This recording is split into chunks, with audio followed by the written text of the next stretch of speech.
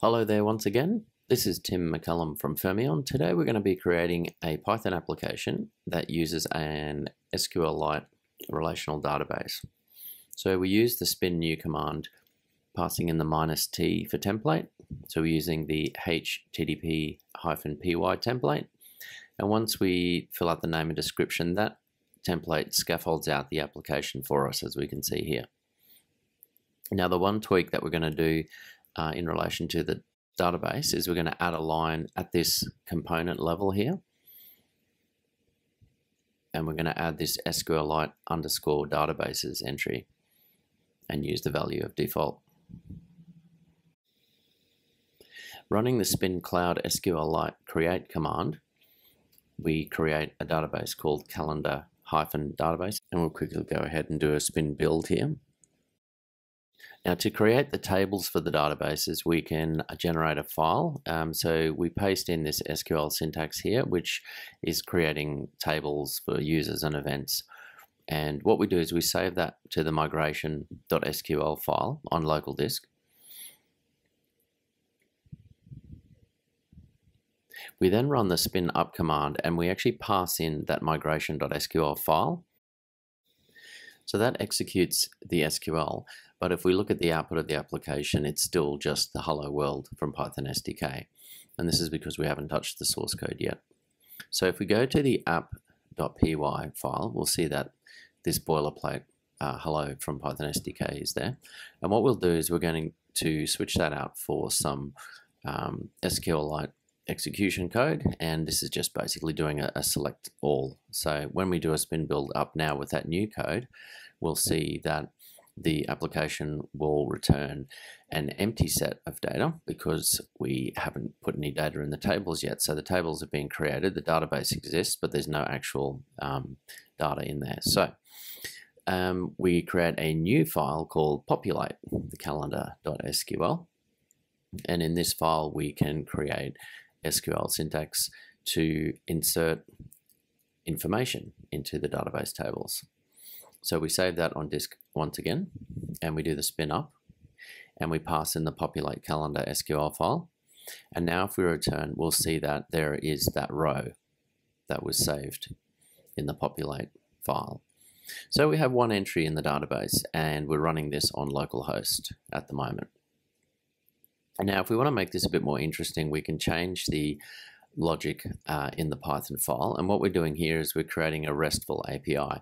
So we have post request that can come in, and we're executing the SQL now inside the Python source code. And similarly with this get, we're allowing the client that's making the request to get the information passed back as a response. And the response is rows from the database. Now we do have to make one quick adjustment in the application's manifest. So we are going to replace this original default route, which is just a wildcard. We're actually going to put in an endpoint called events. So for this RESTful API, we're going to use the events endpoint. So we spin build up with that new config and source code. And now we see that we can go ahead and make requests to the localhost /events. So you see here we have a request using the post verb, and it's aimed at the events endpoint, and we're passing in a JSON object, which is going to populate the database table. And as you can see there, it returns the row from the table.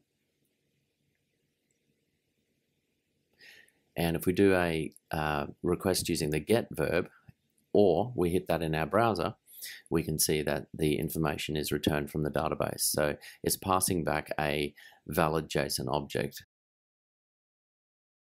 Now the next step, we can spin deploy. So by running spin deploy, we're now creating an application in Fermyon Cloud using the same configuration and source code. So nothing extra to do. It's asking us here, would you like to link to an existing database or create a new one? So we're going to create a new database and link the app to it. Now remember, we're talking cloud now, not localhost. So it's created a new database called Lively Giraffe, and we accept that. it'll go ahead and deploy the application on Fermyon Cloud.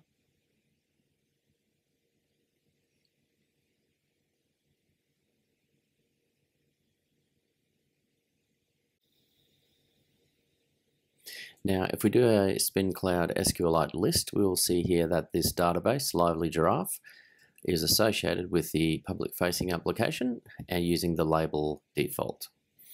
So that's all correct. Now we've got a new endpoint, right? So this is the Fermyon Cloud endpoint, and the /events is still the RESTful API endpoint. Now, if we go to that, we will see here that we don't have any tables. So we've created the database, but it doesn't have tables, and that's fine because we don't want our production data to be the same as our development and testing environment. So what we do is we, using that migration file that we've already got, we run that against the spin cloud SQLite execute, and we pass in the database name and the migration file, and what that'll do is create those tables for us. Now, if we do a request with a get verb, it'll show that the tables are empty, which is also correct because we haven't had any interactions from users yet in our production environment.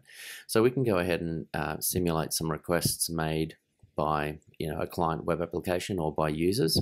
So requests, let's do a post verb, which will pass in a JSON object again, and we're sending that to the cloud endpoint, and as you can see there, we now have some information in that events table. We do that again, add in a second object with a unique email address, so this is another person with another event, and once that executes, we can see that there's now 2, so the endpoint is events/2 or events/1 to retrieve the information from the SQLite database. So that's all done using Python source code. Configuration was very minimalistic, just a couple of lines of config, a couple of commands to deploy that to localhost and to the cloud. Now the documentation for this, if you go to developer.fermyon.com, in the cloud section here, you'll see the tutorials, and there is a SQLite database tutorial page. So on this page, you'll see some familiar pieces of configuration that we've used in the video. Please feel free to visit us on Discord.